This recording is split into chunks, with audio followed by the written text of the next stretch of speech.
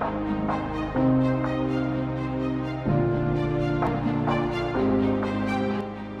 am standing here in the middle of a frozen Lake Manitoba. And if you just take a look at that beautiful scenery for 2 seconds, what a beautiful sight. I'm gonna make one of my most favorite kind of comfort foods to make. Super easy to make on the ice, which means it's very, very easy to make at home. And we're gonna start with some bacon, some potatoes, and some fresh caught fish. And we are making a walleye chowder.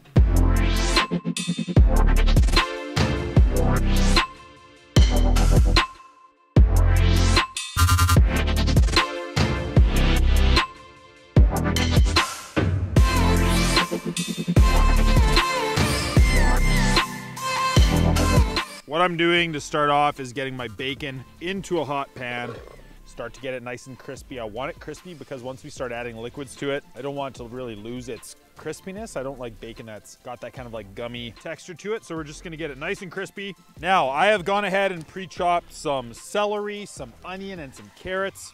We've got about a 1/4 inch kind of cube going on with everything. Add it to the bacon with the bacon grease, and we're just gonna cook these things until they're soft.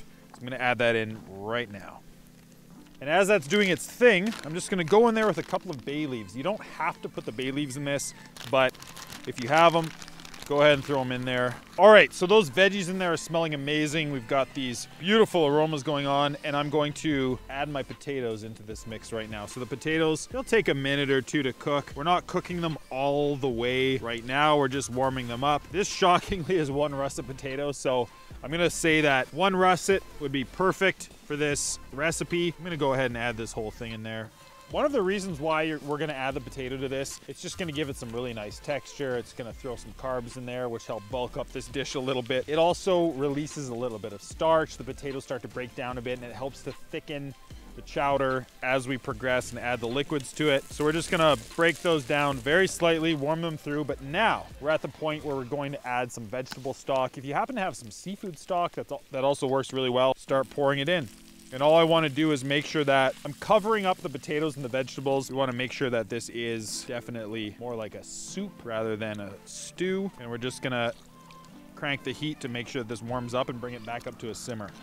So I've got my stock up to a boil now, and it's just sort of rolling away. The objective right now is to just make sure that those potatoes get soft, but what I'm gonna do is add some heavy cream. So heavy cream, chowder just isn't a chowder unless it's creamy. So we start with that soup base. We've got our stock in there, our vegetable stock. We're going to hit it with this cream, and the cream is just not only gonna make it thick, but it's just gonna add that nice creamy texture that you would typically get in a chowder. And this is a little bit of a choose your own adventure. So I'm gonna make sure that I add enough heavy cream to make sure that it's got that nice thick consistency. All right, so here's a little trick that I like to do with my chowder. When you're eating something that has some fish in it, that lemon flavor is just so good. I love lemons, I love the freshness that it adds to a dish, but we need to be very careful when we're adding lemon, especially lemon juice and citrus, to anything that has cream in it, because we definitely don't want that cream to curdle, so we don't want to put citrus and lemon juice directly in it. However, the peel of this lemon has some amazing flavors to it. If you're using essential oils, or if you have soap that is lemon flavored, more likely it has this lemon peel in it. So we're going to just very carefully shave off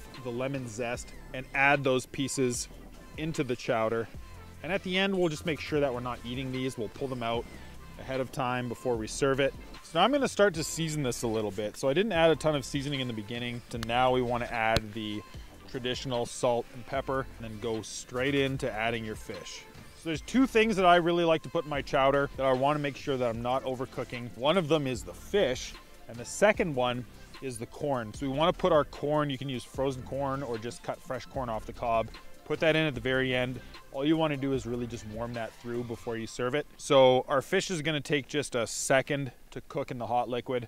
So we're going to add the fish, and then we're going to take a cup of corn, toss it in there, fold things around a little bit, and it's going to cook extremely quickly. So I've got some walleye and perch meat that we've mixed up. We caught it today fresh on the lake. So yeah, we'll throw that in there, fold it around a few times, and everything will be pretty darn close to be ready to eat. All right, fish is going in, about a cup of sweet corn. You can enjoy your chowder just as a bit of a loose soup and count on the potato starch to thicken that up. But if you like a little more of a hearty dish and you want your soup to be a little more thick, I like to go in there with a bit of cornmeal. I'll probably add about a 1/4 cup to this and just toss that in there, stir it in. And at this point, because our fish is already in the soup, I don't want to be too aggressive with my stirring with this. So I'm just going to take my spoon and slowly roll those thicker ingredients around as this cornmeal starts to thicken our broth a little bit and turn this into a nice, thick, creamy soup. So this is at the thickness that I like to see. It is just looking so hearty. And the way I like to serve it is just with a little bit of lemon. Squeeze that lemon juice either on the top of your bowl or just enjoy some with every single bite. And that little citrus hit really makes this dish pop. So here it is, a creamy walleye corn chowder made out on the lake. Super easy to make, very delicious. It's creamy, it's got that citrus hit. For more information on this recipe, go ahead and check out the blog post link below.